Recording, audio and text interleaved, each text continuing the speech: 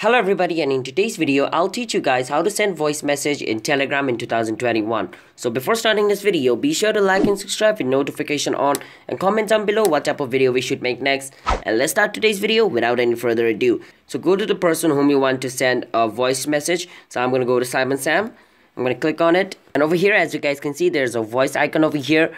To send a voice message, you just need to hold on the voice icon and speak continuously while holding the icon. And after you finish talking, you can remove your finger from the voice icon and it will send a message to them. And right now, I can't show you guys because I'm recording a video right now. As you guys can see, my screen recorder has temporarily disabled my mic. My screen recorder is using my mic, so I cannot send a voice message. But basically, let me show you a small clip.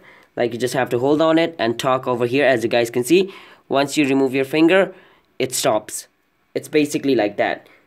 So it's that simple to send voice message in Telegram. So if you guys found this video helpful, then be sure to like and subscribe with notification on, and comment down below what type of video we should make next. And I'll be signing out. Have a nice day everybody. Peace out.